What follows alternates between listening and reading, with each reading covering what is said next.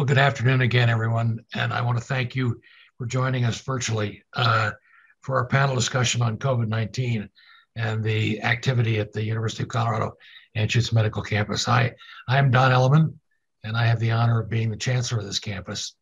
And it's a treat to come to work with the people you're going to see on the screen every day. Since our panel last October, it's obvious that much has changed. We've all learned a new letter in the Greek alphabet, hopefully our last, but one never knows. And Omicron has really, taken over, dominated the scene in the state of Colorado, in the nation, and around the globe. There's even been an estimate that at its peak, about 1 in 10 people in the state of Colorado was infected at that moment in time, or contagious at that moment in time, which is an absolutely staggering number. The good news is that nearly 2 years into the pandemic, we have a much better understanding of what works to keep us safe. With masking, vaccines, and boosters, we've learned much already that we're able to quickly implement as the challenges arise, and they may continue to do so. We've also continued to come together to keep one another safe and to keep our research, our education, and our clinical missions going on this campus, and going strongly, actually. Because of this community, there's no doubt that we are stronger together. Before we begin today, I want to thank the donors in the audience in attendance who've supported us on the CU Anschutz campus. Your contributions, frankly, have made it possible for us to do what we do, and we can't thank you enough for your generosity. I also want to thank our campus community, our researchers, especially our physicians, our staff and students, have really all come together to provide a level of flexibility and exhibit what I would say is immense leadership over the past really almost 2 years. I mean, we're a month away from being 24 months into this process.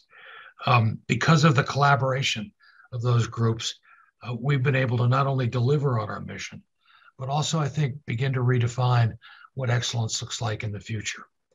As we begin 2022, we know that COVID-19 will continue to require us to pivot in unforeseen ways, but we also know, and we've proven time and time again, that we can rise to the challenge, and we will rise to this challenge. Today, we're going to discuss the escalating changes we've encountered over the last few months and what the near future looks like it might bring. Now let me introduce our panel. We're fortunate the panel to be led today by the Vice Chancellor for Health Affairs and Dean of the School of Medicine, John Riley. John not only brings his titles to the show, but is also a trained critical care pulmonologist. So he can add his own thoughts and ideas to that of our other two panelists. First, Dr. Michelle Barron. Michelle is Professor of Medicine in the Division of Infectious Diseases at the CU School of Medicine, and she's the Senior Director of Infection Prevention and Control at UC Health. She's going to address the Omicron variant and its impact on hospital volumes, as well as booster shots and vaccine availability for children. For those of you with a television set, there are high odds that you've seen Michelle over the last few months on I can't tell you how many different news programs. We are also joined by Dr. Tom Campbell. Tom is a professor of medicine in the Division of Infectious Diseases and Associate Dean for Clinical Research at the CU School of Medicine. His specialty is in clinical trials of viral infections, which included AIDS, HIV/AIDS, and now, of course, COVID-19. He's going to share insights on variant strains and what that may mean for future strains, and what the implications are for the ongoing development of booster shots and new vaccines. While we have already written out some questions for our panelists, we would also like to hear from you. Please share your questions in the chat window, and Dean Riley will address them as time allows. John, thank you for moderating, and over to you. Thanks, Don, and Happy New Year to everybody. I'm glad to see so many in attendance. Sad that we're talking about COVID and not something else. as Don mentioned, we're almost 2 years into this. So I'm going to kick it off with a question for Dr. Barron, which is, you know, in August it was Delta, Delta, Delta. Now it's Omicron, Omicron, Omicron, which leaves us all looking at the Greek alphabet. So what's different about Omicron from Delta? Yeah, so there's a couple of differences from Omicron from Delta. The first is that it spreads even faster than Delta. So Delta was faster than Alpha, which was faster than the original. But the ability for this to spread quickly is something that we had not seen previously. We thought we'd seen it with Delta. And like I said, it's improved upon that. With that, the other thing is that some of the symptoms are slightly different. Delta certainly made people had some spectrum of symptoms, but Omicron certainly seems to be more in the upper airway, where people think they have colds, where runny nose, sore throat, headache, a lot of the upper airway things that we associated with the common cold seem to be more of a hallmark with Omicron. That doesn't mean you can't get systemic symptoms of fever and chills and body aches. It just, again, seems to be more, people have had a spectrum in terms of how severe those become. The other thing is that we're seeing is that people that get sick from Omicron, especially if you're vaccinated, seem to be less affected by this. And so that's another good thing. Hospitalizations are still happening like they were with Delta, but again, maybe a little bit less time in the hospital compared to Delta, and people are less likely to end up on a ventilator, which is, again, a good thing. So Tom Campbell, Michelle referenced the original variant, the Alpha, the Delta. Now we're on Omicron. What's next? Yeah, well, I wish I had that crystal ball. I wish it worked. You know, Omicron, I would say, really took us by surprise. So, you know, we've had the variants that you've mentioned, Alpha, Delta. There were also Beta and Gamma that really never took hold here. And you know, those variants we saw evolve from the original strain that came out of Wuhan. And over the course of the first 2 years, on average, the virus was acquiring about 5 or 6 mutations per year in the receptor binding domain of the spike protein. That's a key part of the virus because that's the part that engages onto the receptor that allows it to infect cells. So about 5 or 6 mutations per year across spike, and about 2 or 3 of those occurring in that binding domain. But with Omicron, it was a quantum leap, if you will, where it went from that mutation rate to 34 mutations across spike, and almost half of those occurring in the receptor binding domain. And so that was very, very unexpected. I expect that we will probably see other variants emerge beyond Omicron, but I certainly hope that they won't be as big of a leap in the mutation rate as we saw with Omicron, because that has impacted not only our vaccines, but also some of our therapeutic options for people once they do get sick. All right, so this is where I warn all our panelists that I'm going off script here, at least in terms of order. So Tom mentioned the impact on therapeutic options. Michelle, do you want to say a word about what available therapies are and how that differs from what we were doing maybe 4 months ago? Sure. So in the inpatient arena, a lot of the same therapies that we've been using that people are familiar with or at least heard of, remdesivir and steroids, are still available. There's still monoclonal antibodies for the inpatient arena. It's really in the outpatient arena where we've had some changes. For Delta, we had availability of multiple monoclonal antibodies. People might be familiar with Regeneron or bamlanivimab, but unfortunately, a lot of those were no longer considered effective against Omicron. And so we really only have one monoclonal antibody called sotrovimab, which is still really effective in terms of keeping people out of the hospital, especially people that are high risk. What's really great, though, is that we have some oral options as well. So there's now a medication called Paxlovid, which is something that you can take by mouth twice a day for 5 days, and looks to be almost equivalent to what you would have received as in terms of the impact of the monoclonal antibody therapy. So about 89% of the individuals that took this pill that were potentially at risk of getting into the hospital didn't end up in the hospital, and that was compared to placebo. There's a second oral option, a third sort of thing that we can use, molnupiravir, which unfortunately is not as effective against Omicron. So it's not something that we're using as a first-line therapy. Unfortunately, with all of these things, there's limited availability. And so right now, they're being prioritized for individuals that are highest risk for developing complications, but we're hoping to continue to expand that. And the last but not least, and this just got FDA approval yesterday, is, and this is not an oral option, but it's IV, is remdesivir, which we've been giving to inpatients, has been shown in the outpatient arena when you give it for 3 days in a row, again, to be as good as the Paxlovid as well as the sotrovimab. So again, that option is being offered and is available. And certainly if somebody gets COVID, we encourage you to make sure that and has risk for getting hospitalized or having progression, that they talk to their provider about getting a referral for one of these options, because it, again, can slow the progression. And I think there's so much talk about it's not as bad as Delta. Well, it may not be for some people, but it could still be very bad for others. So I think making sure you're aware these treatments exist is important so you can determine if it's the right option for you. All right, so two themes are emerging in the chat and in our script. So I'm gonna, and that has to do with vaccinations and testing. So we'll start with vaccinations here because that's where everybody should start. I'm just going to say editorially. So Tom, you have played a key role in the vaccine trials. So talk to us about the role of initial vaccination, boosters, and the risk of complications from vaccinations, particularly as it relates to Omicron.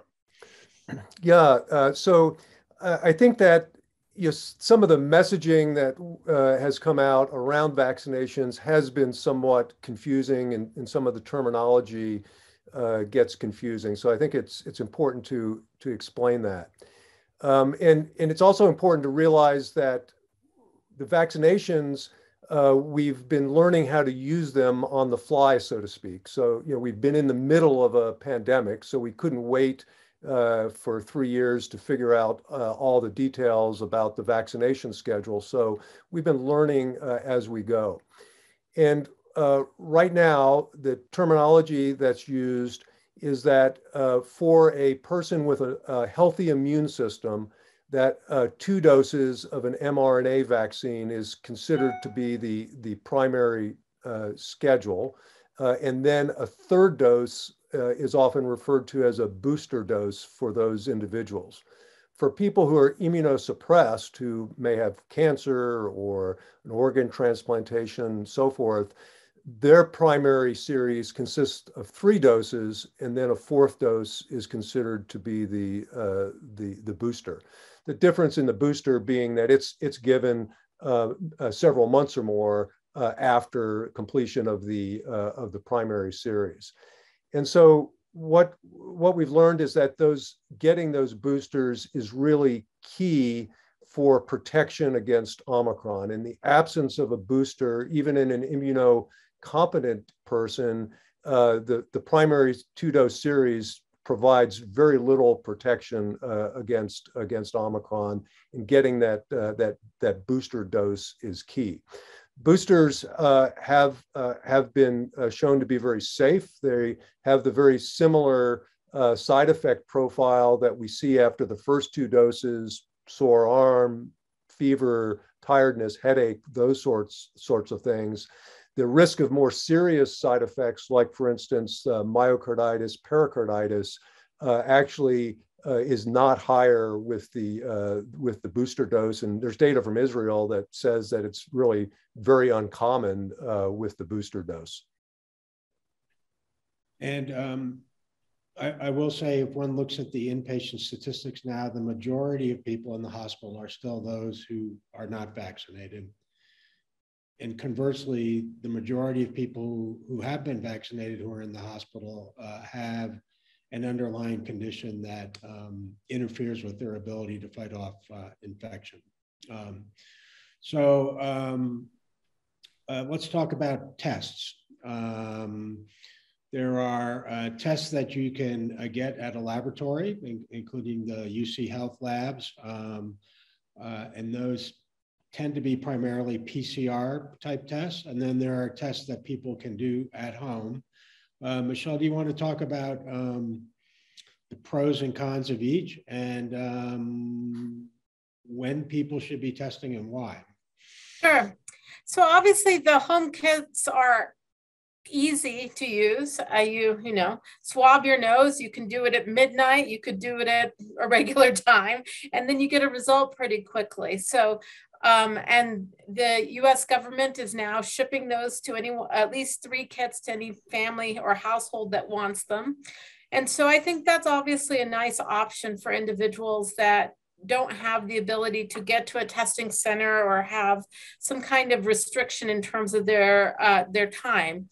The home test, the antigen test, can be quite useful, but we talk about having false positives and false negatives, and that the statistical term is sensitivity specificity.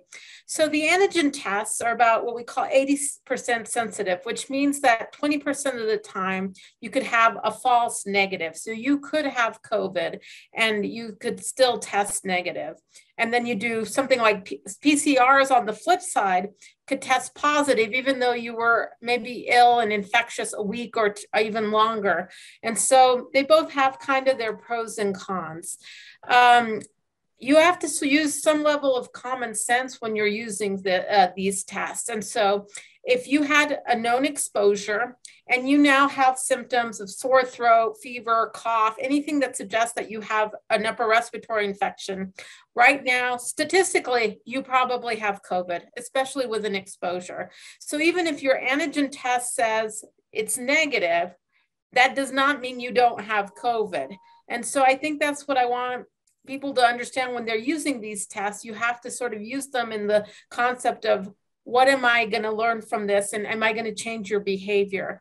If you have potentially implications in terms of, I really need to know if this is COVID versus maybe the flu or something else, then getting a PCR test is the next step to do. The PCR test, again, can sometimes miss cases. So not one of these tests is completely perfect, especially if you have mild symptoms or no symptoms. You may test negative, and then a few days later, you may test again and be positive. And it could have been that in that time frame, it was just you didn't have enough virus produced at the time to be able to be detected. So I think, again, they're great tools. I think they're helpful for individuals when they're trying to figure out, like, if they're going to visit somebody that's immunocompromised, but it's another layer of protection. It's not the end all be all. So use it with some judgment. It's not a negative test is not a free pass for you to, especially with symptoms that you don't potentially still need to follow some precautions. So, and any difference in testing for Omicron than for Delta? I'll give that one to Michelle. Sorry, I saw you. Sorry, my light went out, so I was sitting in the dark. You got to move more to keep that. Any difference in sensitivity and specificity for Omicron versus Delta or the other variants in these tests? Great question. No, that we lucked out in that the testing, whether it's an antigen test or PCR, still maintains similar sensitivity and specificity for all of the variants so far. So we're lucky that we didn't also have to develop a new test to be able to detect it. And so they work really well. There's still probably an equal number of false negatives with the antigen that we saw with Delta. Okay, thanks. So, Tom, I want to touch on one or two more topics related to vaccinations. If somebody's had 2 of the mRNA vaccine or a single dose of the Johnson & Johnson vaccine, should they get a dose, and it's been more than 5 months, should they get a dose of an mRNA vaccine? The answer to that is yes. And it specifically, even if you had the Johnson & Johnson, you should get the mRNA vaccine. That they're now the preferred vaccines for that booster dose. And I think I can't stress enough how important it is to get that booster dose, because what we've seen, we saw it with Delta to some extent, but we're seeing even more with Omicron, is that after that second dose of an mRNA vaccine, over time, the protective antibody levels fall and risk of infection increases and risk of hospitalization increases as well. And by getting that booster dose, it really supercharges the neutralizing antibodies, gets them to much higher levels so that they work better for protecting not only against infection, but also boosting protection against hospitalization, which is really what's important. And it's really the biggest effect of the vaccines is to keep people from getting really sick and keeping people out of the hospital.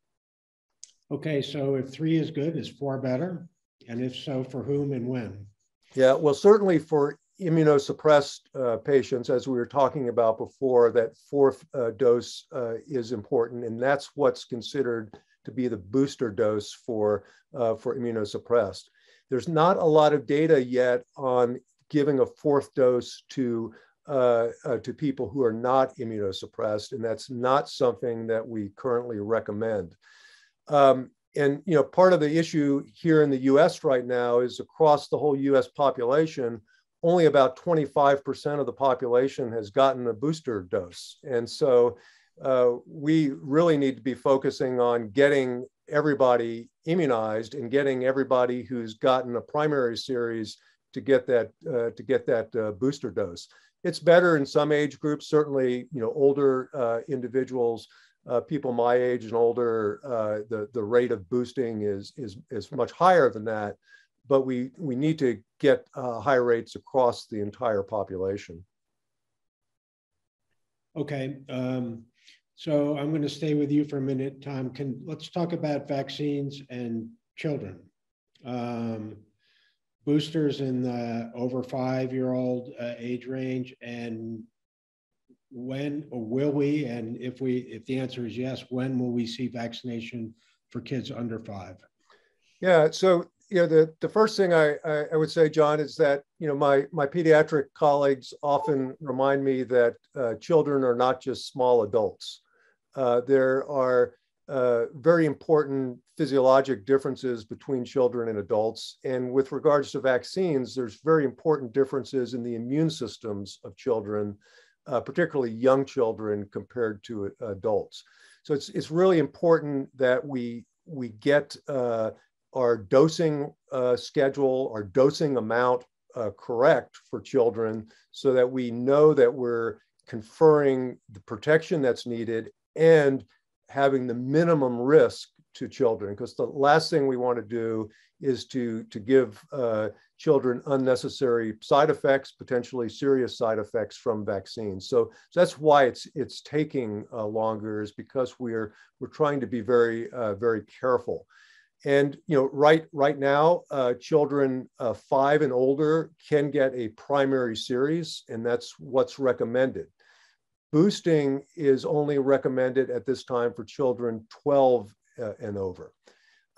We are still in the process of getting people, children who are 5 to 11 immunized. So it's really too early to be even talking about boosting for that age group.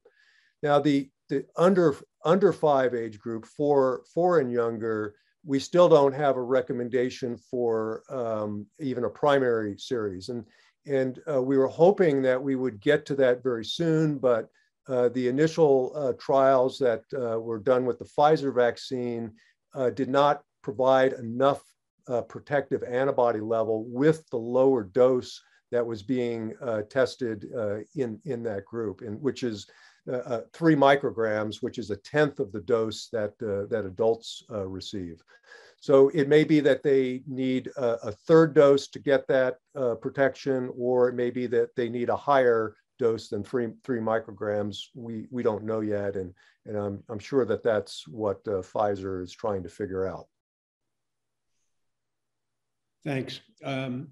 So Michelle, we've heard that it's much more infective, much more likely to give you upper airway symptoms, that if you're vaccinated and boosted, you're less likely to wind up in the hospital, but that at one point within the past few weeks, 1 in 10 people you walked by in the street was infectious. So when you put all that together, give the audience here a picture of what it looks like in the hospital right now, what kind of volumes we're seeing, and what kind of care is being delayed as a result of those volumes. Yeah, so it becomes a numbers game. So because it is so widespread, and even though vaccination rates in Colorado are quite good, they're not 100%. And boosters have certainly, again, sort of fallen behind in terms of how much. So we're seeing that overflow effect of people that are potentially vulnerable or unvaccinated ending up in the hospital. And again, the good news is that they're not in the hospital as long as they were with Delta, but they're still in the hospital. And the volume certainly started to go up. Probably mid-January is when we really started to see the surge of patients coming in. And what does that mean? It means we have to postpone surgeries because we don't have a bed. If you require, unless it's an urgent or emergent situation, a lot of care that would normally occur gets delayed because we have all these extra patients that we didn't have before. And we are hoping we've reached that peak. And I think people are talking about that, but even though testing positivity maybe is plateauing, the hospitalizations often lag behind that. So it's not that you get sick right away and end up in the hospital. It's usually you've been sick, and then 5-6 days into your course is when you start having issues with breathing, or you start having a complication related to COVID that now requires you to end up in the hospital. So I think we are not going to be done with this for a while. And it's obviously something we're all managing, but it is taxing on the healthcare system, and certainly taxing on providers who are already tired and have been working at this for a couple of years. And I think we were hopeful that since this one in theory was milder, we might have been able to be spared, but we're not. And it's just unfortunate because it does have 2nd and 3rd order effects for people that need medical care, whether it's an elective surgery or not. It's a surgery that was potentially needed. And we're also, again, mitigating issues, non-surgical as well, for care that needs to happen. So again, this is a softball question, but I'm going to put it out there since there's a bill in front of the state legislature about this. Any reason to think that ivermectin or hydroxychloroquine would be effective against Omicron, which would be in distinct contrast to its effectiveness on the prior variants?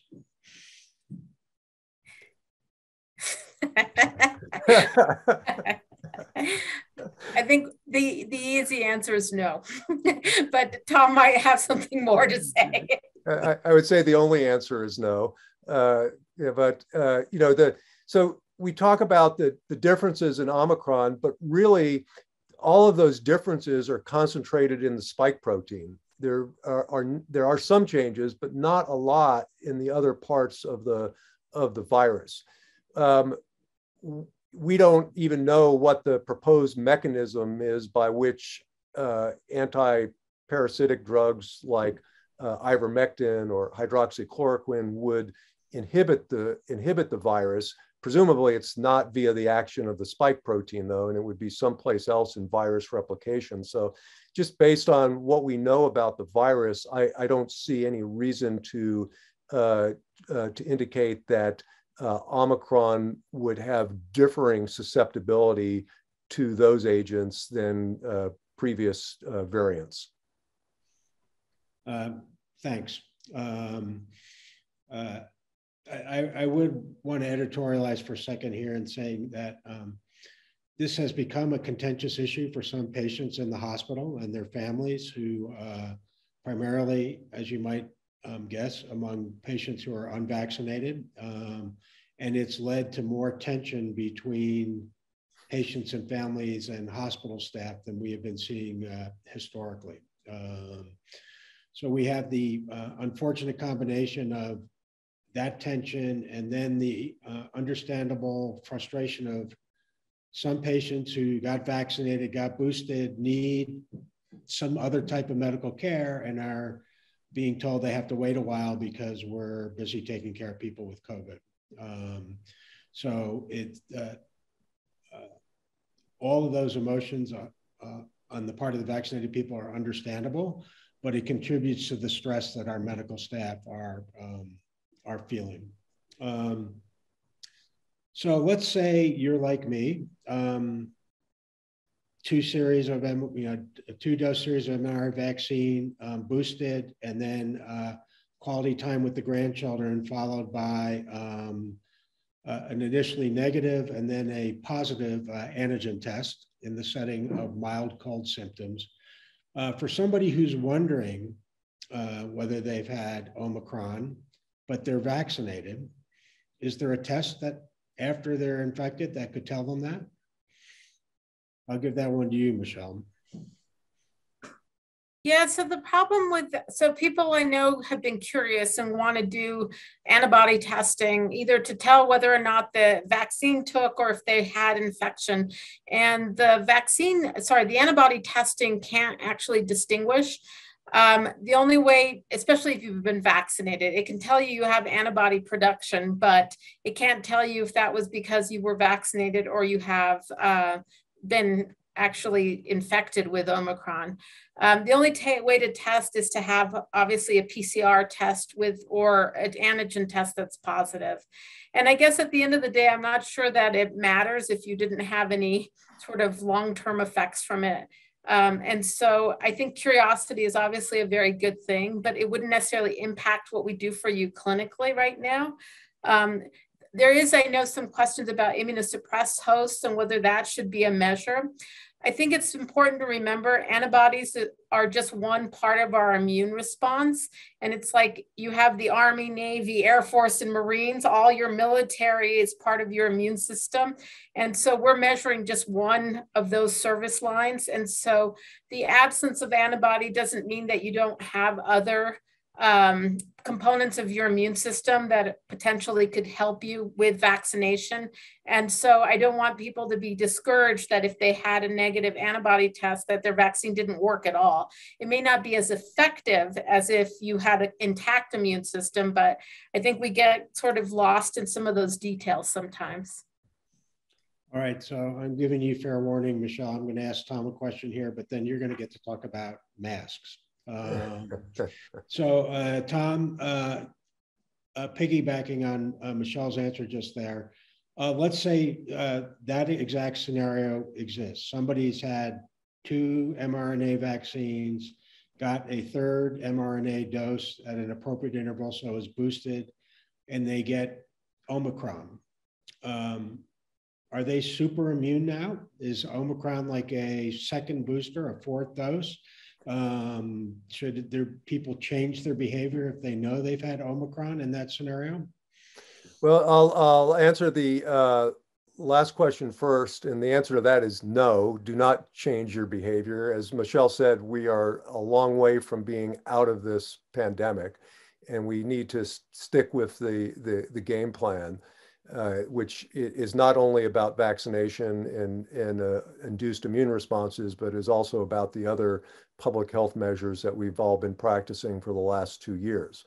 So in answer to the first part of the question, though, there are emerging data from South Africa that have looked at responses after Omicron.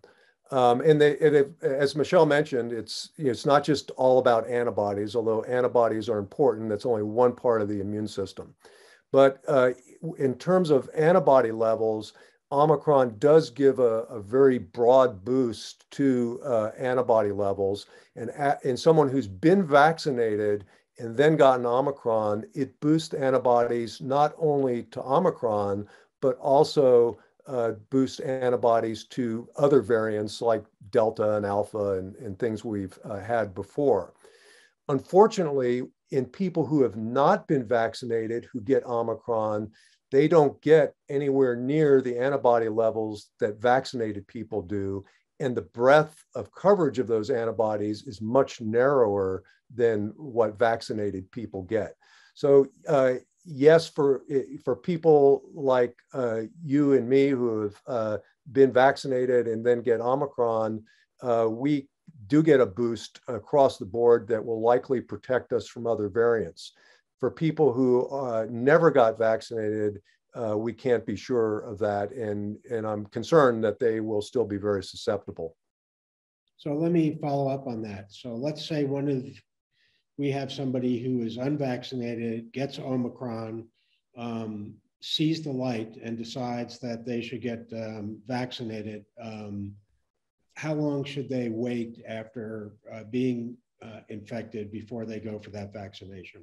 Yeah, so what I would recommend is that they wait at least until all of their symptoms have resolved and they're at least 10 to 14 days out from the onset of symptoms. Any time after that would be a good time to get the first dose of an mRNA vaccine and then to follow the recommended schedule thereafter. All right, thanks. So as warned, Michelle, we've dealt with the controversial stuff, so now I'm going to give you the easy one, masks. N95s, KN95, surgical masks, cloth masks, where, when, how to wear them, etc. But let me just start with basics. Wearing a mask, period, isn't a good idea. We'll get into the technical piece, but you have to wear a mask. If you go out and about, and the last probably 3 or 4 months, ever since the summer, the amount of mask wearing has decreased significantly. I think there are obviously mandates in some counties that require you to use them now, but outside of the healthcare setting, I'd say it's pretty variable in terms of how much masking is really happening. So first of all, wearing a mask is better than no mask at all. So let's start with that. The next piece of masking is how well it fits you. It has to be a tight fit and it has to be over your nose and under your chin. If it's down here or down here, it pretty much you're not wearing a mask. And so I think those are important things that get lost, because when we start getting into the type of mask, that fit is probably the most important thing. If you look at the data, all the data is most of it's in crash test dummies, actually. There is a lot of controversy on terms of how do you really measure that, how is the mode of spread? It is still primarily a droplet, which means when you cough and you sneeze, that spittle that escapes your mouth or nose is how this is transmitted. And it can be also potentially through fomites. And so the difference in the mask, a surgical mask versus an N95, is how much it filters and how much it filters the particle size. So droplets are very large, and so surgical mask will filter that fine. It'll also prevent them from going out of my mask. If I cough and sneeze into my mask, it's not going to land on somebody else or end up going there. The N95s and the KN95s, in theory, filter these really small aerosols that potentially are generated when they happen. again, this is an area that is somewhat controversial, and I really find some challenges with what the messaging from CDC has been in terms of trying to figure out how to do this. Now, there are some people who are just more comfortable in a KN95. It fits their face better. Or more, I wear a surgical mask probably 100% of the time, unless I'm in a specific COVID room with an aerosol generating procedure. All the rest of the time I wear my surgical mask because it fits me. There's no gaps. I can wear it. I don't mess with it. I'm not itching and moving it around. My husband wears a K95 because it fits him perfectly. He doesn't fit well in the surgical mask. Some people can wear N95s all the time. Most people cannot. I'm sort of, again, a little worried that the public was told to wear N95s when most of them won't be able to wear them consistently. And to me, that's probably the most. The cloth mask, these are better, certainly, no doubt, but a cloth mask is still better than no mask. And again, the key thing is twofold. You're protecting yourself and you're protecting others by having this area covered, especially if you're having any kind of a symptom. You really want to make sure that you're containing those droplets so that you're not potentially infecting. What is the final answer? I don't know. I don't think we'll ever know. But I think at the end of the day, what I've been recommending, the most important piece is get one that fits you, that you're going to wear and that you're not going to mess with. Because every time you move it up and down or take it off because it's uncomfortable, you again have lost that protection. And so wearing a mask in combination with getting vaccinated and kind of using common sense in terms of gatherings and other things, I think is probably ultimately the right answer. And the nuance of which one is better is probably getting lost in the mix of all the other things. Okay, so there's a question in the chat, and I'm going to paraphrase it. So if one mask is good, what about two? The answer is probably not. It might make you psychologically feel better. But again, if you can wear two masks, that's fine. What happens is that a lot of people that wear two masks can't breathe through them. And so we get back into now I'm fiddling with them and I'm moving them around. So I don't know that anybody's really studied to see that if one or two or three are better. I do think it increases the likelihood that you're not going to be able to breathe very well with them on. And so we've generally discouraged you from doing that. And it also gives you sort of a false sense of protection, especially if you don't have them on right. You may have two of them on, but they're not really doing what they need to do. So I think, again, fit is probably the most important piece of this. Fit and then putting them on in the first place. Okay, Tom, I'm going to give you a really easy one from the chat here.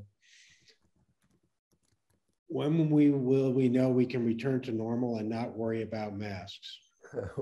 When Michelle tells me. I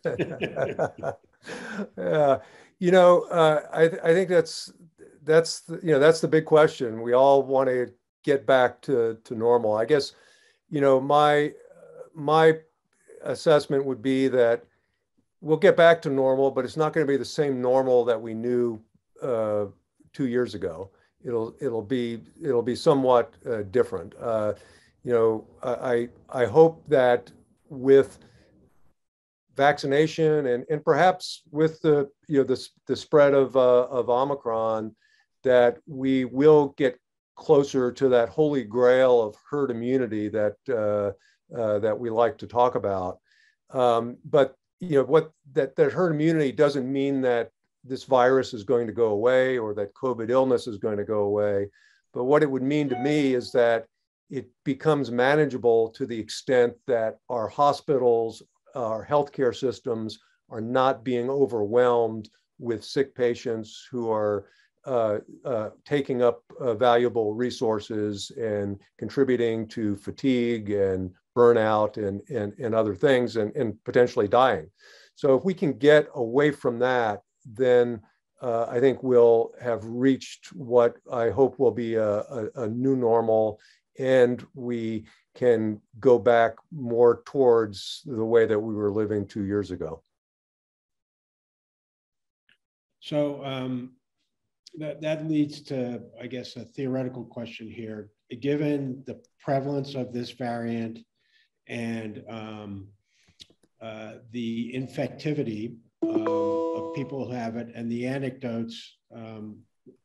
I'll give one from a university hospital, which is 25% of the patients being admitted to the orthopedic service with broken bones are testing positive for Omicron. So there are clearly a non-trivial number of people walking around asymptomatic, not knowing that they're infected. Is this acting like a mass vaccination campaign? And that would lead to a question I've heard from a number of people is, if you are relatively healthy and you've been vaccinated and boosted, should you try to avoid getting COVID? Or should you actually deliberately expose yourself to it the way we used to in my youth of kids with chickenpox? So I would not recommend deliberate exposure. Even though Omicron appears to be less virulent than Delta in previous variants, people still get quite sick from it. And we don't understand all of the factors that contribute to who gets really sick and who doesn't. But people still could end up in the hospital. Second is that there can still be long COVID, and vaccination does not fully protect against long COVID type symptoms. So those are still risk of getting infected. So I wouldn't recommend what was done with chickenpox when I was growing up. And I would say, just continue to follow these precautions. Now, you're absolutely correct that there are a lot of people who are getting mild infections, and as we're talking about, if those people have been vaccinated, they're going to have some pretty high levels of neutralizing antibodies against the virus. And as that scenario plays out more and more, we as a population will become more and more immune to the serious consequences of COVID, and will be moving to whatever that new normal is. So, Michelle, there's a question in the chat related to kids' exposure at public school, but I'm going to expand on a little bit and ask you to talk about, given all the things we've talked about, the high prevalence in the community, the infectivity, the fact that people are infectious before they're symptomatic, what is the role of contact tracing in this wave? Yeah, so I think certainly early on it was incredibly important, and it still serves a role. I think in certain types of settings where you have highly vulnerable populations like nursing homes or hospitals, doing the contact tracing is important, because you want to be able to make sure that if there's more people that are going to be potentially affected by this, that you're testing them, or there are controls that are put into place. When you start looking at the schools, I think it's challenging, because kids obviously generally have been having milder symptoms. It's a lot harder to get kids to be 6 feet apart all the time. The masking piece of this as well. I mean, kids should be kids. The downside obviously is that then it goes throughout. I can tell you almost everyone I've talked to who's got COVID recently that's an adult has a kid at home or has kids that they're around. And I don't know that there's anything that contact tracing would have made a difference. Is that once they've been exposed, the chances are there that it's going to happen. With such high community spread as well, by the time the contact tracing has been completed, you kind of already know. Like I'm on those alerts from CDPHE that I get if somebody's, if I've been around somebody that has had COVID, I get that alert that says, you've been exposed. And I want to start laughing because I was rounding on the hospital. Of course I was seeing COVID patients. So I knew I was in proper PPE, but I think and this was a week later. So I know that it's probably, the delay wouldn't have changed anything. So I think everybody should assume with the current statistics that everybody's been exposed, their kids have probably been exposed. that doesn't mean you throw down the towel and just say, I'm just going to get COVID. I think you can still be smart about it. But I think the tracing has lost some of its value because of that, and sort of in a more broader sense of being able to truly contain it, because there's just so much out there. Okay, so thanks, Michelle. Tom, a recurrent theme in our conversation today and in the chat and everywhere you read is COVID vaccines work. If people have received the primary series and then a boosting dose, they're much less likely to get sick with seriously ill with Omicron. And despite that, we still have a non-trivial part of the population that is not vaccinated. And so 2 years into this, what do we know about the people who don't want to get vaccinated, and do we have any realistic chance of changing their minds? Yeah, so that is a very important part of the population, and I think it's very important to understand what those reasons may be. And there has been research that have studies that have looked into this, and the answer is that there are diverse reasons, and some of those reasons are potentially amenable to change. Others may be less so. So some people just want to see more data. They want to see more, get more time under the curve for seeing how these vaccines work and making sure they're safe. And so, I think those individuals, if that's why they're holding out, I think we can continue to have dialogue with them and provide them with information that they need so that they can become comfortable getting a vaccine. There are others that have religious beliefs that maybe for some reason may interfere with their getting a vaccine. Again, we can have conversations about that and try to understand what those beliefs are. There are some people that are concerned about the mRNA technology. It's a technology that's been in development for over 20 years, but this is the first time it's been applied in such a large scale. There are other vaccines that are still in development that hopefully we will have soon that are more conventional protein subunit-based vaccines. So if someone's hesitant specifically because of the mRNA technology, I expect that there will be alternatives to that in the near future. Then the harder nut to crack, I think, are individuals who have very fixed, perhaps even political beliefs about vaccination and the origins of the pandemic and so forth. And I think we can continue to try to have dialogue with those individuals, but I think that that's perhaps a more recalcitrant population. Okay, so there's a question in the chat that I'll address, which is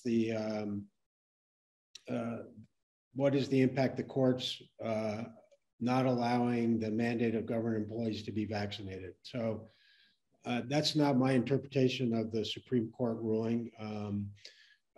We have a vaccine mandate on this campus. UC Health has one for their employees. Children's Hospital has for their employees. Denver Health for theirs. The VA as well.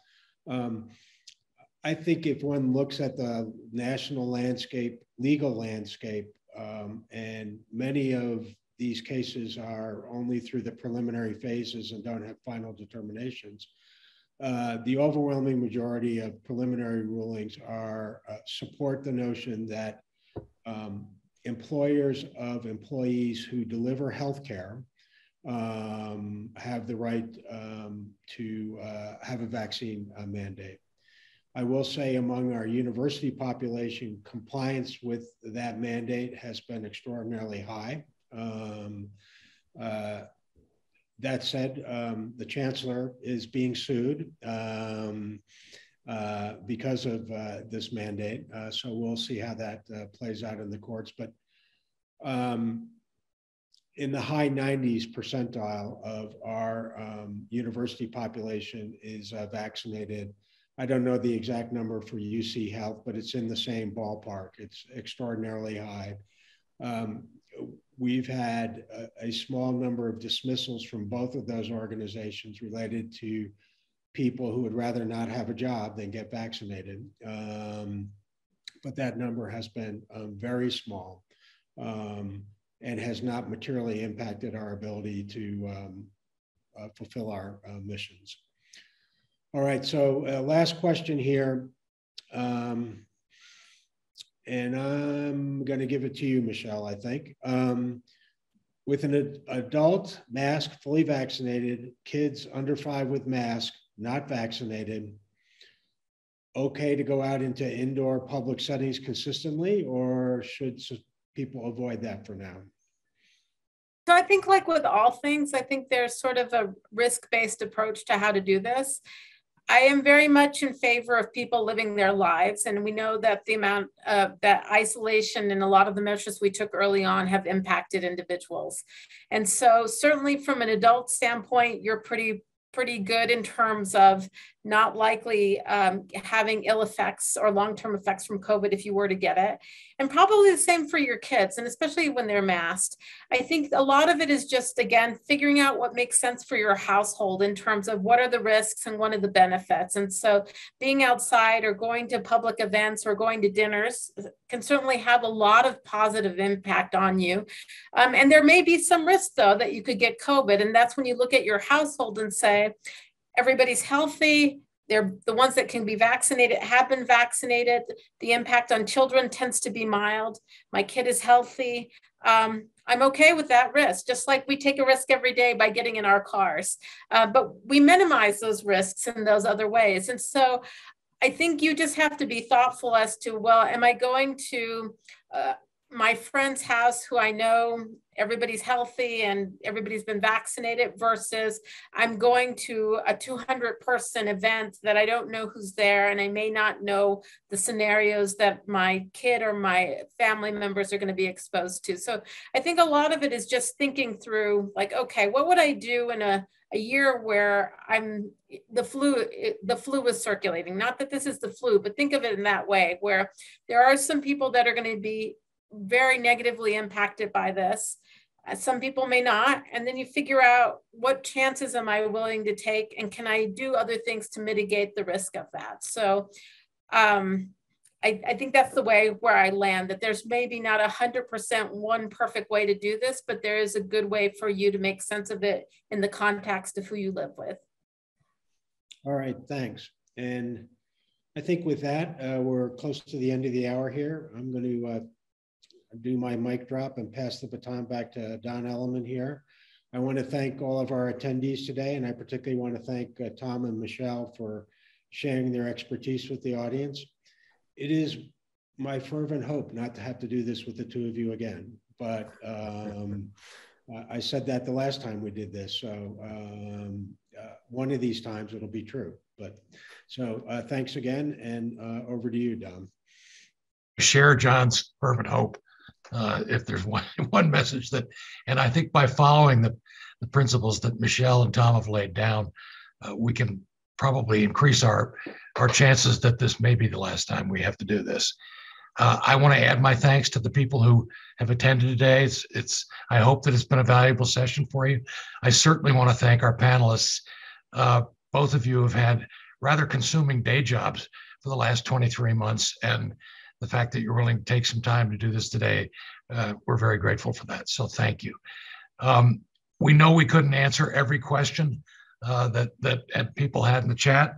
We do have a web presence it's called news.cuanschutz.edu for the latest information, and I encourage you to visit that site for the latest information. But in this ever-evolving situation, there will undoubtedly be more to come.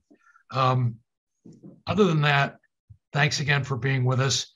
Be safe, everybody. And I think the one admonition we would have, which I think was the guts of what Michelle just talked about, is we all need to use a little common sense. So thanks, everybody, and stay safe.